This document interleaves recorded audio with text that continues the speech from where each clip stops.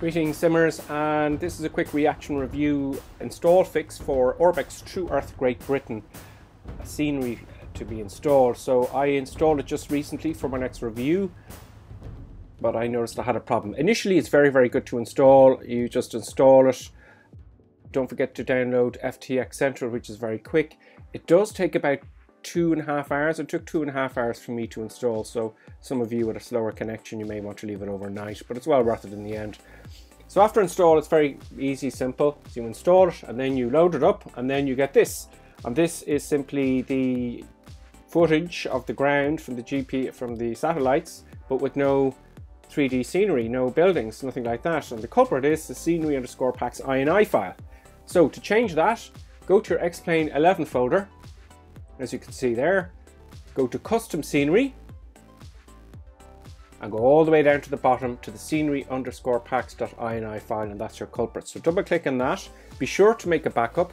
And as I show you here, there's 3 files. There's Orbx AGB South, Orbx BGB South, and Orbx CGB South True Earth Custom Orthos and Overlay. So those 3, what I did was I wanted to, I think they're in the wrong place. I think it loads the scenery in the order here. So what I did was I cut and paste them all as follows, if you follow through.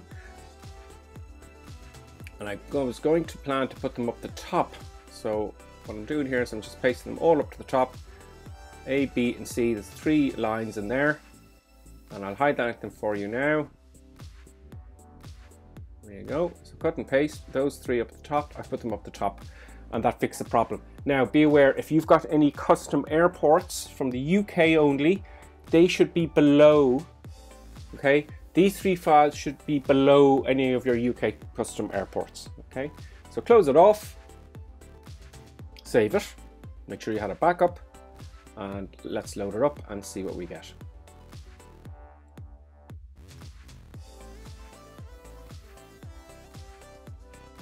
Off we go. This is beat it up, of course. So the minute you take off, then again, you'll have a different picture. Let's just have a look outside, and there's all the buildings. This is London Airport, and you can see all the scenery there, all nice and tidy. And that is the fix for if you have problems installing Orbx for Great Britain South. All the lovely scenery. And then as we turn to the left, you'll see all the city, which was not there before at all. I'll put a clip here now in the lower right hand corner, and you'll see the difference. There you go. On the lower right, flat, just satellite images. On the left, how it should be, simple as that. So until next time, which will be a review of Great Britain South scenery, I'll see you next time, and that's all I have to say about that.